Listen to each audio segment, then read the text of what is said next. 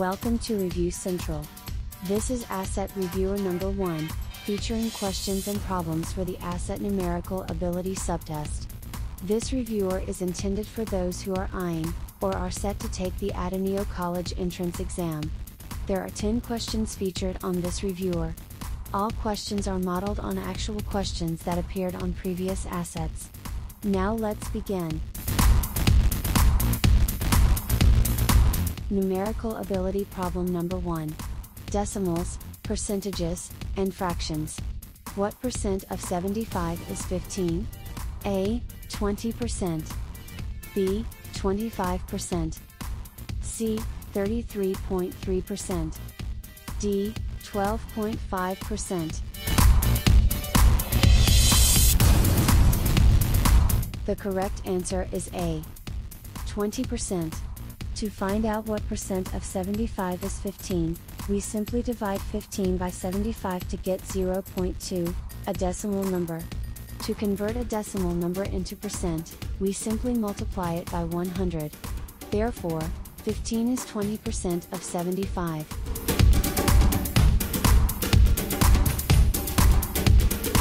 Numerical Ability Problem number 2. Greatest common factor. The greatest common factor of 22, 15, and 7 is blank. A. 1. B. 5. C. 7. D. 11.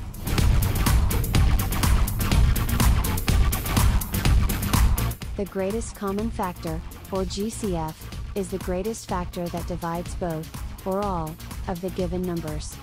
To find the GCF, first, list the prime factors of each number. The prime factors of 22 are 2 and 11.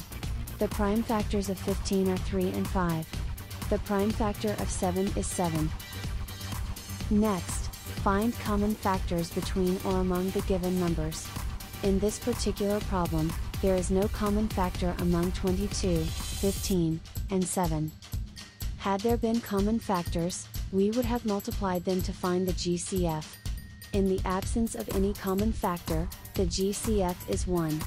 Therefore, the correct answer is A. 1.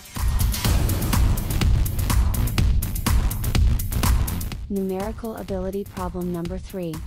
Probability. The probability of getting a 2 after rolling a fair die is blank. A. 1 over 12. B. 1/8. C. 1/6. D. 1/2.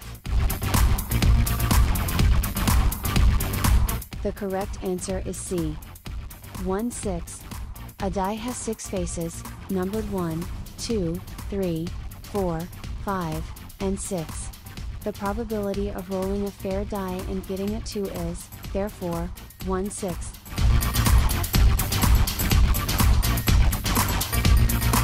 Numerical Ability Problem number 4. Least common multiple. What is the least common multiple of 5, 2, and 7? A. 2. B. 14. C. 35. D. 70. The correct answer is D. 70. LCM stands for least common multiple. There are different ways and techniques in finding the least common multiple of 2 or more numbers. We'll show you 2 of these techniques in solving this given problem. For the first technique, first, list down the multiples of each given number. We've listed down for you the multiples of 7, 5, and 2 above as shown.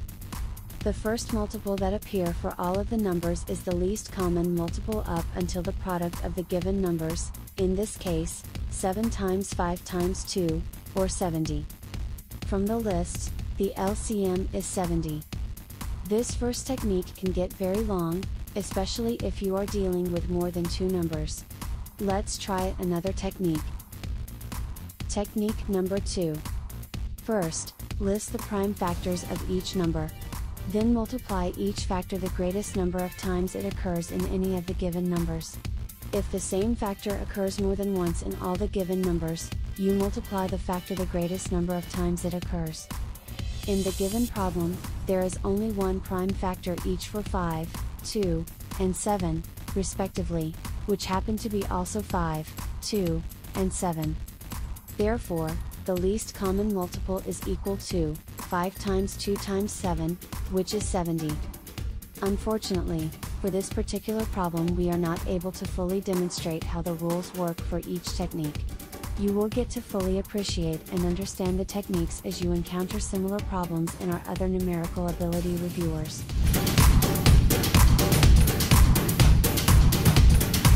Numerical ability problem number 5. Business math. What is the total amount after adding 8% interest for 3 months to 6,000 pesos? A. 6,480 pesos. B. 6,040 pesos. C. 6,240 pesos.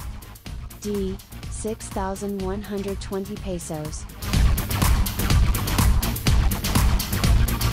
The correct answer is D. 6,120 pesos. 8% of 6,000 is 480. When given problems involving interest calculation, take note that unless specified otherwise, interest is generally assumed to be per annum. Interest earned for 3 months should therefore be 480 pesos divided by 12 months, then multiplied by 3 months. We'll arrive at 120 pesos as the interest earned for 3 months. Finally, we add the interest earned, 120 pesos, to the principal amount, 6,000 pesos, to get the total amount after adding interest. We'll arrive at 6,120 pesos as the correct answer. Numerical ability problem number 6, integers. Which of the following is a product of 13 and an integer? A. 1,326. B. 1,350. C. 1,590. D. 1,909. The correct answer is A. 1,326. Recall that an integer is a whole number, that is, not a decimal or fractional number, that can be positive, negative, or 0. To find the correct answer, we need to divide each of the given answer choices by 13. 1,326 is the only choice, which, when divided by 13 results to an integer. Numerical ability problem number 7, algebra. If A, minus 2b, equals 17, and 2a, minus b, equals 16, then what is A minus b? A, 1. B, 11. C, 29. D, negative 29. The correct answer is B, 11. To solve this problem, first let's express the equation A minus 2b equals 17 in terms of A. We'll arrive at the equation, A, equals 17, plus 2b. Let's call this equation number 1 prime. Now let's substitute the value of A from equation 1 prime into the second equation. We'll arrive at the value of B to be negative 6. Next, let's substitute the computed value of B into equation 1 prime. This will give us the computed value of A to be 5. Lastly, with the values of A and B already known, we can now solve for A minus B. The correct answer is 11. Numerical ability problem number 8. Worded problem. The sum of 3 consecutive integers is 123. What are the integers? A, 39, 40, and 41. B, 40, 41, and 42.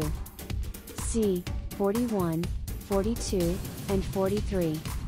D, 42, 43, and 44.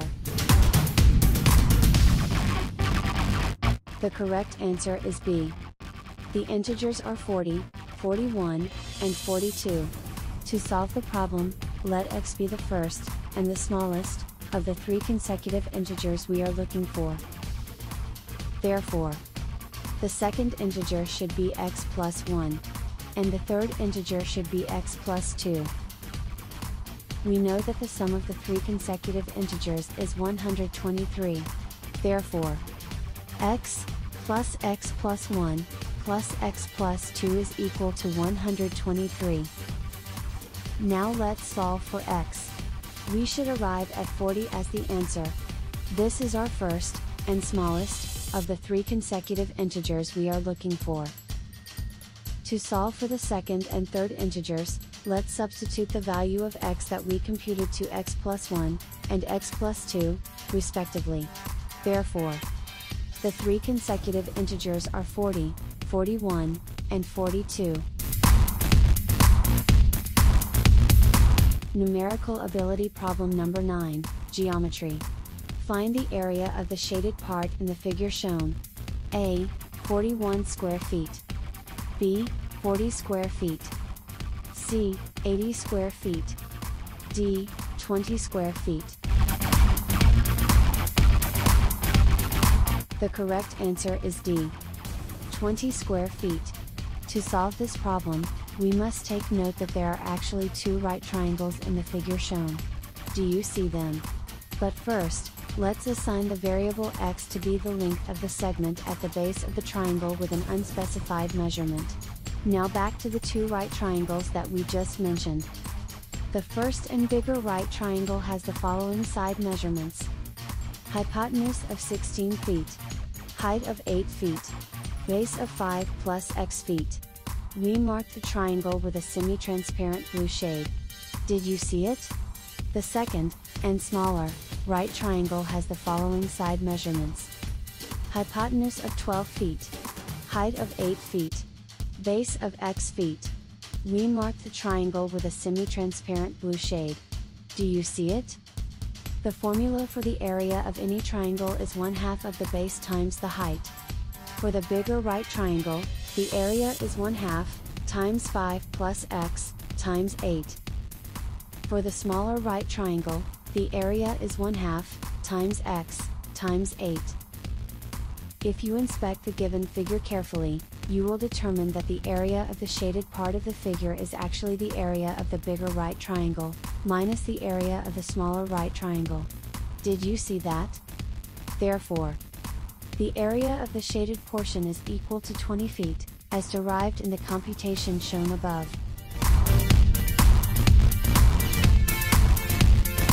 Numerical ability question number 10.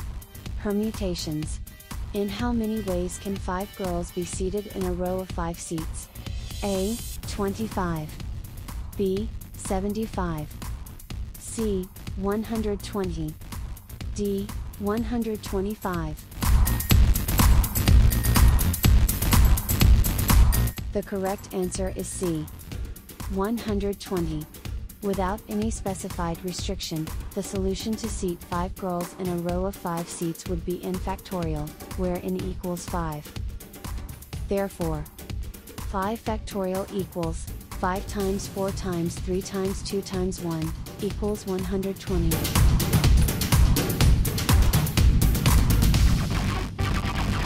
You have just completed ACET Reviewer number 1, which featured questions for the ACET Numerical Ability Subtest. If you wish to watch more ACET reviewers for the ACET Numerical Ability Subtest, check out our ACET Numerical Ability playlist. Check out also our other ACET playlists for other reviewer topics. If you haven't done so yet, please don't forget to subscribe to Review Central, and click or press the bell button to make sure you get notified whenever we post a new reviewer or other review materials on this channel. Please like if you find this video useful and feel free to share to anyone who may also benefit from it. We wish you all the best on your forthcoming ACET and we look forward to your exciting days ahead as a true blue Atenean.